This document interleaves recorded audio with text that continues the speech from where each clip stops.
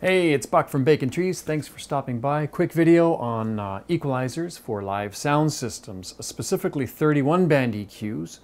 I had a comment today from Nirmal Sen from India asking the question, does any 31 band graphic equalizer work like this? In response to my video from 2011, how to equalize, EQ a live sound system, how to ring out speakers for feedback. The answer is almost, if you stick close to the zero line.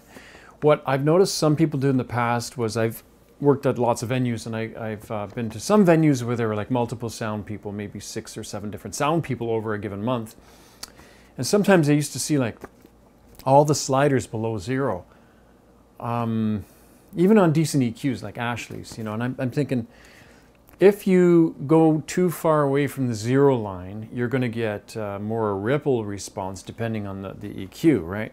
So let's go through the EQs. There's what's a popular one right now, and Ashley has this in some of their units, if not all their units, I can't be sure, but constant Q.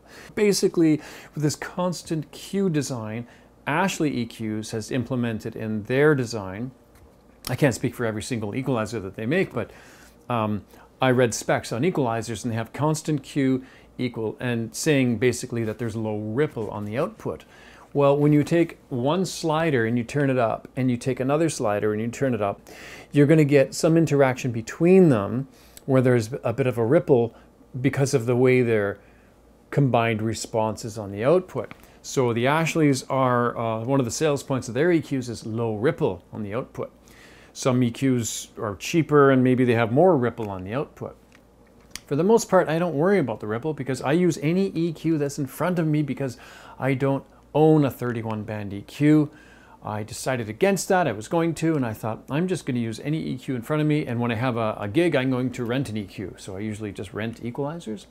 Last show I rented a ART EQ. Unfortunately, it was noisy on the output for some reason with the AC in the venue, and I couldn't use it. So I used a 10-band Yamaha EQ, which was clean, but it was only 10 bands. And I got pretty close to the same responses I would have got with my 31-band EQ because I don't go nuts with the EQ. Okay, constant Q with some sort of ripple response on the output. Let's talk about ripple for a sec. If you took every single slider of an EQ and turned it up 6 dB, there's going to be some amount of ripple by the way they're combining on the output. So with the Rane's interpolating EQ, interpolating, however you want to pronounce that, there's little to no ripple on the output. Okay, and then there's the perfect Q system, right? So you don't know all the time what's in front of you unless you study equalizers and like study EQs and go right into the specs and stuff like that every time you use one. But sometimes you just can't go to the specs and you go, just give me a 31 band EQ, please. You can make it work. Here's the trick. Don't cut below -6 and don't boost above +3. Stay around the zero line. The zero line is safe. You get a more natural response. You maintain amplitude at the same time because you're not cutting. The more you cut on your EQ, the more you have to do gain makeup. With a really decent sound system and common sense, it's very unlikely that you have to cut too many feedback frequencies. Some sound systems I've worked on actually have no feedback, but they do need some tone control, which is why I take out the lower mids to clean up the sound, and I put a high-pass filter, about a second order filter, starting at around maybe 50 hertz. Now, some people might say, wait, what are you doing? You're cutting the bass. I'm not. It's a second order filter. I'm rolling off the bass. If a bass drum or bass guitar or keyboard needs more bass, I'm using their channel for that, but I don't need it on the front of house. So I'm going to put all these graphs up here from the Rane webpage. Thank you, Rane.com. You make an excellent webpage for getting people to understand what EQs actually do.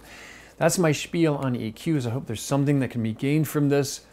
Stick to the zero line as much as possible and do modest boosts and somewhat modest cuts. No more than 3 dB boost. In fact, in a live sound system, I never boost on the 31 band.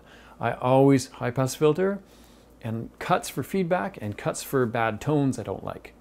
I do subtractive EQ. You go subtractive EQ and don't go too far with it, you're going to get a nice clean natural sound out of your front of house. So don't go nuts with the EQ. Anyway, thank you for stopping by. Please subscribe. And I am working hard to make more videos. In the new year, I think I may actually be less busy so I can actually make more videos. And cheers, I really like doing this. Thank you very much. Have a great day. Make a tree.